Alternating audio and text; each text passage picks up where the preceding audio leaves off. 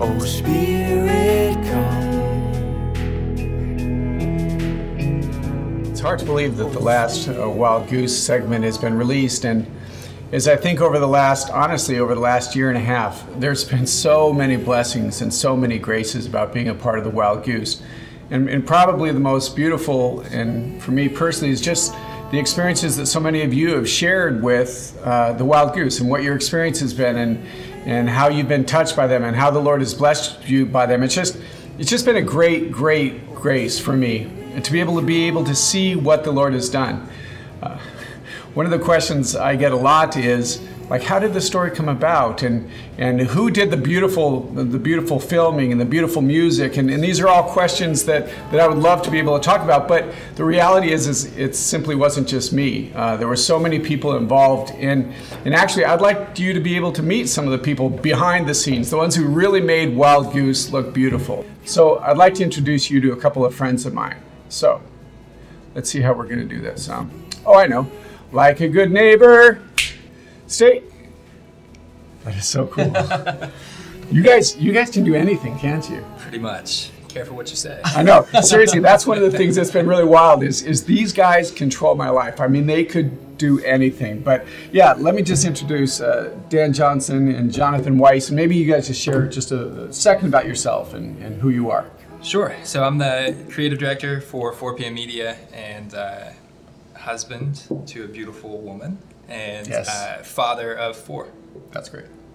Awesome. I've done a lot of the editing with the Wild Goose, and came on board actually for the last few segments. So it was a really huge blessing to get to be part of the filming, even though on the back end, and also husband, and have 3 small kids, and yeah, it's a blessing to be here. I've said many times, the people that make the Wild Goose beautiful are these 2 guys. And the Lord just really blessed this. But one of the questions I get oftentimes is how did the Wild Goose come about? And we wanted to share for just a few minutes how that came about, how the story of the Wild Goose came about. So I think the beginning point is when I wrote the book, The Breath of God, which I think many of you have seen. As I was praying about that, I wanted to be able to get the message of the Holy Spirit out to a larger population. As I say in the Wild Goose, that it's really important, I think particularly in the world today, that we understand that the Holy Spirit wants to have a relationship with us. It's not just this one-time deal, but the Holy Spirit wants to bless us in so many ways. And so I was thinking that what I wanted to be able to do is maybe something with video, because there's a whole world out there in the internet, and really use the good things about the internet to be able to spread the message of the Holy Spirit, the message of the Wild Goose.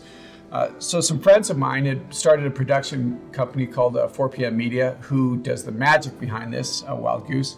And we were having lunch or coffee or something like that one day, or? Yeah, we were up in Steubenville, Franciscan, and we were filming a piece for them, and you happened to come over, and we had a meal and just started the conversation. Yeah, we just kind of started talking about what might the Lord inviting us to do. And I remember one day I was praying, and the sense I got was the Lord was saying to me, the door is open, now you just need to be able to walk through it. And that's really been kind of the word or the grace that we've been working through the whole time, is this sense of the door is open and we've been invited to walk through it. Yeah, I kind of feel like it's been a series of doors that have opened. Yeah. And some of them we had to knock on. Some we had to knock on, and you kind of got the feeling that the door was open. You had no idea though what was on the other side. Yeah, and that's been the coolest thing, is that when we started this, we really didn't have any idea of the amount of reach it would have. And yeah, Jonathan, how many countries? We're in like over 100 countries. I just looked today, and it's like close to 40,000 individuals who have interacted with some content of the Wild Goose. And I mean, we're in the hundreds of thousands of visits to the website. People coming back and watching episode after episode. That's just the coolest thing. I mean, when we started this, there wasn't this idea that over 100 countries. I mean, at any time all around the world, people are being able to look at this and experience. And it's not just look at the video, but experiencing the Holy Spirit through the video. That the video is the vehicle to allow us to encounter the Holy Spirit, which is just a great thing. One of the things that I've gotten is, and we all have, lots of emails. And let me just say at the beginning, I wished we could answer every email. And we do the best we can, but that's another thing we just didn't expect. Literally hundreds and hundreds and hundreds of emails. So we do the best we can. Be patient with us. Jonathan, I think you should handle all the emails for the rest of the time. You know? But like some of the questions we get is, what's your favorite segment? And obviously I don't have kids, but that's like, which kid do you like the best? You know. So a favorite segment? It's probably either Niagara or The Spirit in the Desert. God's Love Poured Out or The Spirit in the Desert. Yeah. I would probably agree with the desert. Just it was timely for me in my own personal life and what was going on in my community, and but the visuals in it are just incredible, stunning. Yeah. That's one of the things is we would get, some of you email with every segment, and you said, okay, that's my favorite segment. Okay, this is my favorite segment, which was always fun. But the other is that authentically, that people will write and they'll say, okay, this is my favorite segment. And that was interesting because I kind of thought that more people would like more than one the others. But I think it's, as you said, Jonathan, where you are in your spiritual life, that's really touched you. The Eucharist had a profound impact on many people, and wrote that. And I think that's one of the graces of the Wild Goose, is that it really reaches a broad spectrum of people. But it's not like some of the funny things are that I remember when we were at Niagara Falls, and it's just a beautiful, beautiful image. It was also freezing cold. If you remember that day, it just, like I couldn't even move my hands anymore. It was so cold. But we had a really cool event happen there that we were doing the filming, and there was this guy that worked for the city. He had the Niagara Falls city uniform, like, I don't know, cleanup or something like that. I'm not exactly sure what he did. Yeah, grounds, yeah. So he literally runs across the street and he walks up to me and he says, "Who are you? And why do I think I'm supposed to talk to you?" It was the coolest thing. And we just spent the next 10 or 15 minutes just witnessing about what the Lord is doing and what we were doing with the Wild Goose. And he said, I saw you standing there and I just felt that, okay, I've got to go talk to that guy. So that was kind of a cool thing. Well, it's funny too, up in Niagara, same time, another guy came over and he says, "Oh, are you guys here because of the other Franciscan who was here?" Yeah. We're all kind of looking at each other like, "I don't know what you mean." He goes, "Oh, the plaque," and he points. We're literally standing right next to this plaque that talks about the first. Yeah, Father Hennepin. Yeah. Who was there? Who was a Franciscan? Yeah, I don't know what it was, 1700s or something like that. This Franciscan had come to this place at this spot, and it's like, oh yeah. We had planned the whole thing. And he was the guy. Was he the guy that was the Jewish guy? I think he was. Yeah, which was cool too. Kept on saying shalom, so that was great. Or, the desert one is one that gets a lot of feedback. The thing I remember most about the desert is, first off, we got up at 3 a.m. to get to the desert before it got too hot. I had just finished a youth conference, which generally the day after youth conference for me is just like crash and rest. But the Lord really blessed that whole thing. He did, yeah, and being there, I think, and you get the feel of it in that actual segment, that feel of the quiet that was there. I mean, I don't know that I've been to a place where there just wasn't anything else. Yeah. And that really spoke to kind of the vision behind really what the Spirit was doing throughout the whole project. Is just feeling like this fits for what the Spirit is trying to say. And I think that's good, is that, I mean, for us being able to, you say you've been blessed by it, but we have been blessed tremendously. And honestly, to be in the desert that morning as the sun was rising was just a graced experience for us. And these guys are able to take the beauty that is in that and create something beautiful. I often say that when people say, "Oh, it's so beautiful," I say, it has nothing to do with me. It's these guys. And I realize that it's really one of the great things of the Wild Goose is it's been a team effort, but it really is these guys that make it beautiful. They can take the words and the ideas and the themes and work through really, really difficult things. I remember when we did the one at the Sacraments, at the St. Louis Arch. If you notice, these are like these backdoor secrets and stuff. Off to would it be the right of the screen, I guess? I don't know. Yeah, right of the screen. There is a refinery or something like that. I don't even know what it was. Some manufacturing. And it was noisy, and we had to do like 3 different times in the morning and the afternoon. Locust too. The locust chirping. And if you notice, if you look at the screen off to the left, there's the lights of the St. Louis Cardinal baseball game, which we didn't think there was a game, or we probably would have been. I remember thinking, we're sitting there filming, and we look over and we see the lights come on, and we're like, "Wait, Father, I thought you checked. There wasn't a game. We would have scheduled this otherwise." That's